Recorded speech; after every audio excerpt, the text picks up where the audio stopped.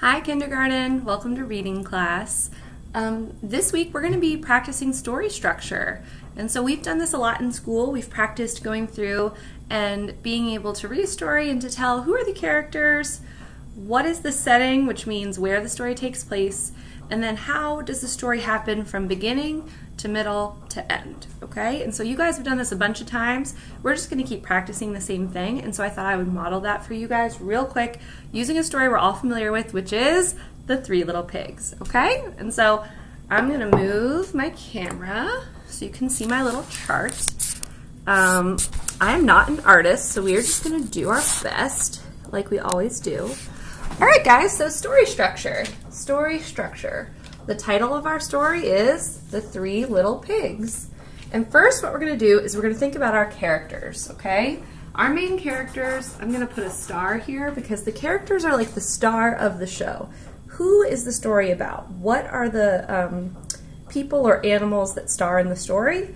Well, in The Three Little Pigs, bet you guys guessed it, we have the three pigs and we have the big bad wolf. All right. Some versions of The Three Little Pigs also have the Three Little Pigs' mother who sends them off. Some have other characters. There's lots of different ways that the story of the Three Little Pigs have been told.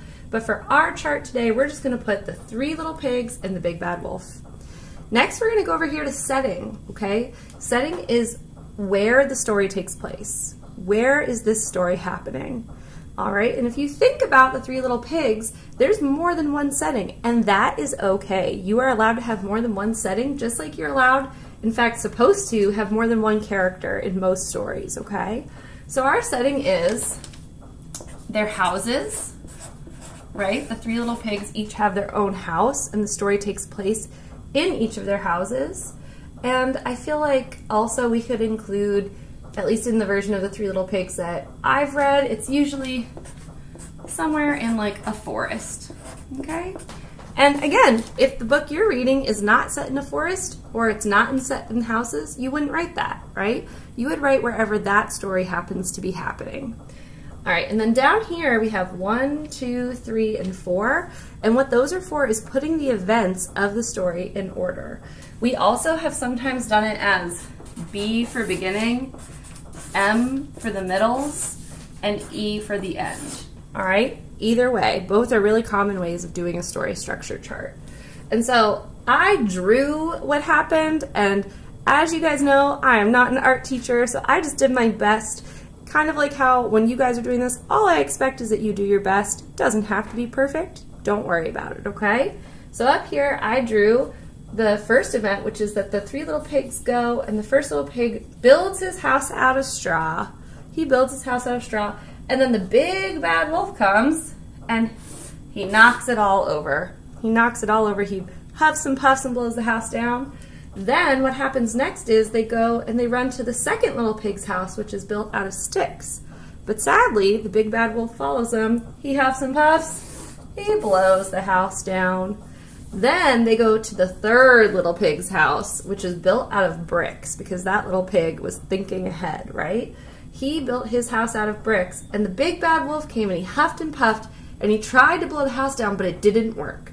And then at the end of the story, usually the Three Little Pigs trick the wolf into trying to jump down the chimney, and obviously the wolf who jumps down the chimney doesn't meet a happy end and he's defeated.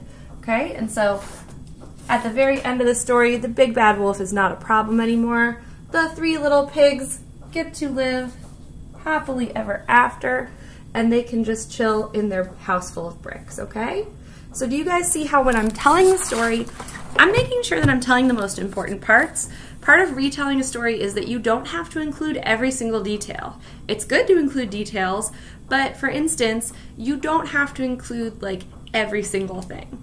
Like if I were retelling this from a storybook and there were better pictures than mine and there were lots of like detailed pictures where there were like little animals that the Three Little Pigs saw in the background or anything like that, or like there was a mailbox in front of the houses, I wouldn't have to retell that part. I just want to tell the parts of the story that are important enough that without them, the story wouldn't make sense. All right, so you guys are going to try this today. With a Curious George story, which I know you guys love.